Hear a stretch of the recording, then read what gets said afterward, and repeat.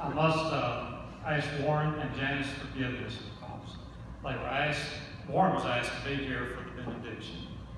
That is not what we wanted to do. You're welcome to do it, but just know. Please know. Let me say first, you can have all the vision in the world, but if you don't put legs on it, it's only a vision. And I want to thank Eddie, Rester, our pastor, and Chris for putting legs on this plan. It's going to happen.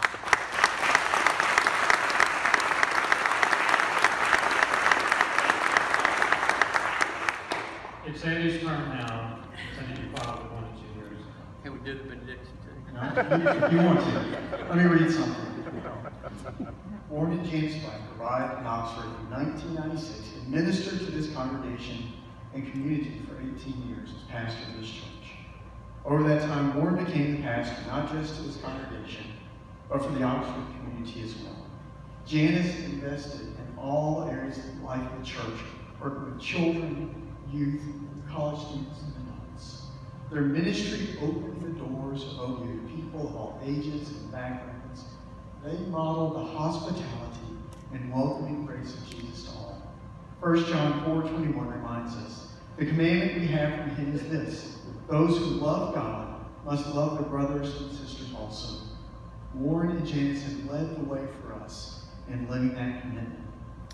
Therefore, as a recognition of the impact of their ministry, on March 7, 2016, the trustees of Oxford University United Methodist Church unanimously voted to name the new entry tower of Oxford University UMC the Warren and Janis Black Entry Tower.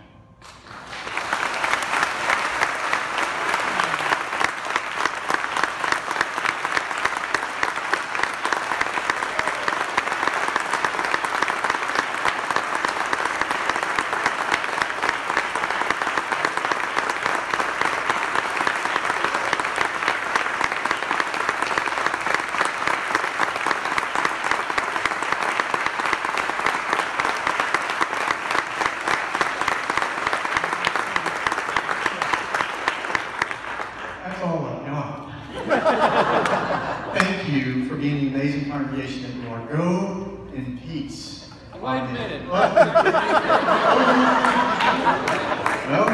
we'll let the pastor speak. I worked on this benediction. We're going to hear it. Let us stand. And hey, I don't know how to respond. What do you say? Humble, honored. We don't deserve it. It's been your vision. It's been your church, and all I have to say is thanks. Let us pray. Oh God, guided by your Spirit and surrounded by a great cloud of witnesses, we have taken just now this bold step of faith. We give thanks for the labors and the sacrifices of all who love and serve this church and who are making this venture of faith possible. And for Eddie and Chris especially in their leading us as a congregation. Aware also of the dedication and steadfastness of our mothers and fathers in the faith who labored for us, it is now our turn to provide for future generations who may worship and serve in this place.